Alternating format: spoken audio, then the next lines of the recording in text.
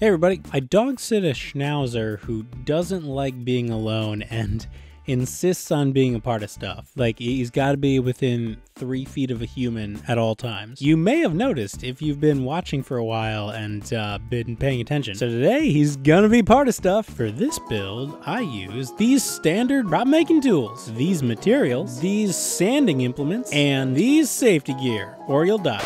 I'm a prop maker, that's my job, and I was making a night helmet for a client, and I noticed that the visor was conveniently Schnauzer shaped. So I took that same template, traced it onto EVA Foam floor mats, made some minor alterations, cut it out, flipped it on its side, traced its mirror image onto more foam, cut that out, made sure to cut a slight, roughly 45-degree angle in the foam on the center edge, and sanded those edges on the belt sander, just to get rid of any sort of foam ripping. I heat form the pieces with my heat gun. Some people will use a rounded anvil for this. I know that that terminology brings forth an image of like a blacksmith and a steel anvil, but I'm literally just talking about a rounded nub that you can shape soft foam on. However, these parts don't have as dramatic a parabola as to warrant using an anvil, so you can just manipulate it with your fingers. And when you're done heat forming, you can apply glue. I'm using contact cement because he's gonna wear this out in the cold weather. Like, that's part of why I'm doing this.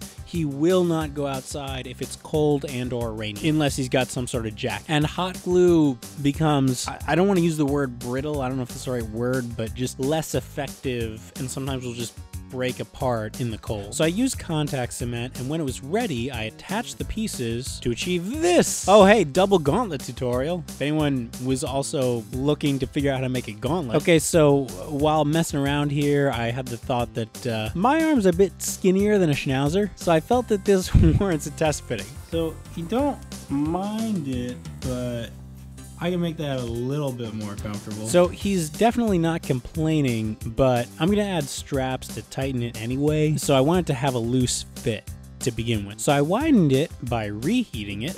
On the note of creature comfort, I cut a notch and added a bit of a neck a bever for his neck for when he's looking up, so that it doesn't get in the way of him moving his head up. Because as we all know, dogs can look up, and the Winchester's real. This armor isn't going to have a ton of artistic inlays, so I'm going to add some accessories just to distract from it being one solid piece. I mean, it's several pieces, but you know. Those accessories include a sword, which I first cut out of foam with an extremely sharp knife, then sanded with the belt sander just to get rid of any other imperfections. I added a cross guard and a handle plus pommel, and then added a little fleur-de-lis for decoration. Okay, so I know that the nitpickers of YouTube are gonna be all like, that doesn't make sense because it's a French symbol on a Schnauzer. But you have to understand that in this line of work, you do what the client asks, or you don't get paid. And in this case, the client is a Saints fan. In addition to the sword, I made a little Viking shield. I'm not gonna waste time on that because I covered it in a whole nother video called Viking Shield. Oh, so I cut and heat formed a little breastplate. This is more to keep the straps aligned than to actually provide any protection. And honestly, I didn't do any measuring for this. I just eyeballed it and made sure the dog was comfortable with the placement. I smeared some quick seal in that neck seam just because I don't want any plate separation to be visible there. I also add a little strap and some rivets. Then I plastered it to all the accoutrements. You should give this several days to dry. I mean, it'll dry to the touch in 30 minutes, but just, you know, an animal's gotta wear it, so give it a few days. Just air out. Then I painted it. When the paint had dried, I made straps out of straps from Goodwill handbags. And then I cut a little hole in the armor for his leash. Getting fat.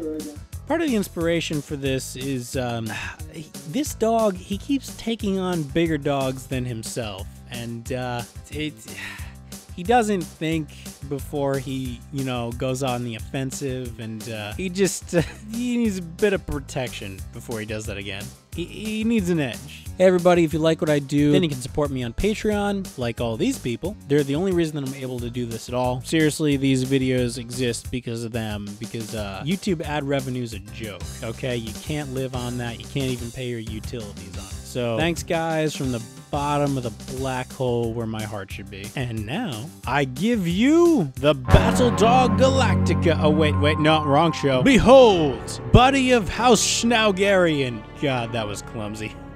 Stephen Colbert took all the good Game of Thrones dog puns Hey, thanks for watching, everybody. If you enjoyed that video, you can subscribe, hit the like button. If you want to see more of these videos, then you can support me on Patreon, because honestly, at this point, like, I do this in my downtime. When I get a gig, then I have no time for anything. And also, in the meantime, there's like, how many videos have I made at this point? I think like 360 videos, and 250 of them are tutorials. So be sure to check all those out. Thanks for watching.